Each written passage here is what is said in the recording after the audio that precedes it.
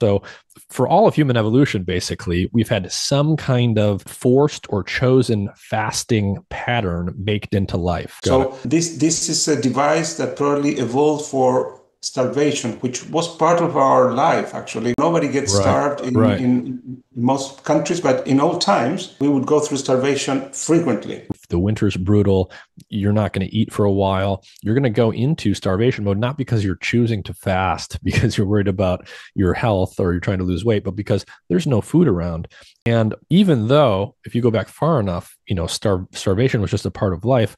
It's kind of interesting also that most cultures, even since, we had farming and everything, retained some kind of fasting ritual. So for all of human evolution, basically, we've had some kind of forced or chosen fasting pattern baked into life. And even in more recent times, so people wanted to get religious inspiration. They go into fasting. Yeah.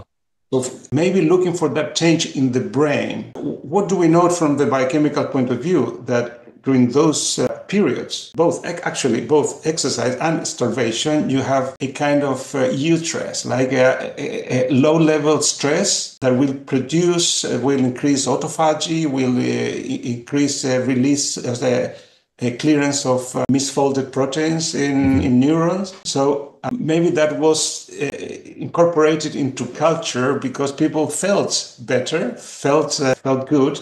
And actually, that prepared them for the real starvation that came later. This preconditioning Hmm. is something that we do when we do exercise all the time, right? Because we do low level exercise, we are prepared for the high level exercise. Right.